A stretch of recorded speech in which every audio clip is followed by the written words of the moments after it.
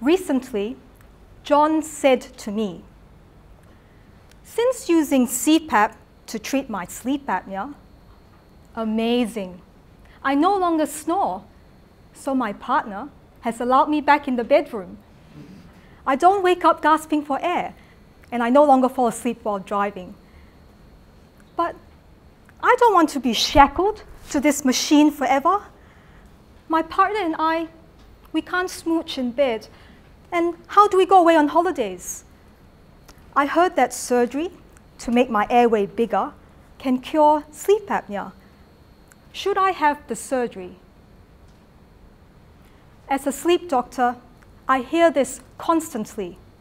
John is one of 1.2 million Australians who suffer from obstructive sleep apnea, which costs the hospital system $57 million per year.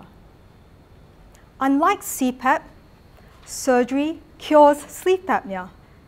Sounds great, doesn't it? But I won't wish surgery upon my worst enemy. Did you know that it's painful for weeks? Surgical success is just 1 in 4. Worse, there is currently no way of telling who will succeed.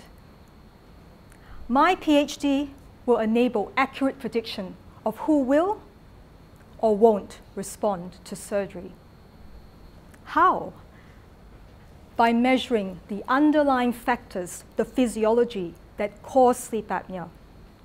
A pilot study by my research team showed, by understanding how these factors cause sleep apnea, accurate prediction of who would respond to surgery could be accomplished.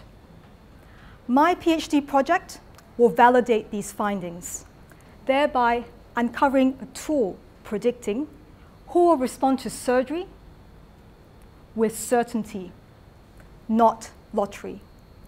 It will free hospitals of unnecessary surgeries and spare patients like John unnecessary anxiety. With this tool, Monash Health alone estimate hospital cost savings of $800,000 per year. Imagine. How many more millions will be saved within Australia? Indeed, worldwide. And that, I believe, is worth losing sleep over.